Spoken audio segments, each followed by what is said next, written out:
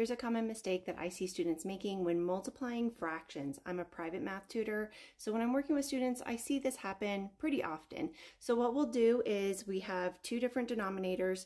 Students will take that and find common denominator of 18, and then multiply across the top. 16 times 33 gives us 528.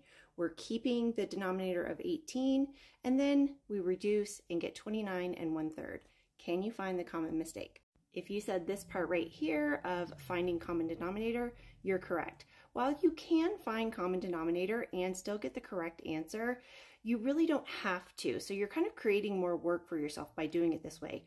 Also, the part that is actually a mistake in this problem is not multiplying the denominator and keeping it as 18. We should have multiplied 18 times 18. So let's see how to correctly do this. We can really make this problem a lot easier by just multiplying across the top and multiplying across the bottom, and then of course we'd want to simplify our answer. But if you want to really make this problem easier for yourself, then cross cancel anything that you can. So in this case, we can cross cancel 8 and 6 into 4 and 3, which makes our numbers smaller to multiply.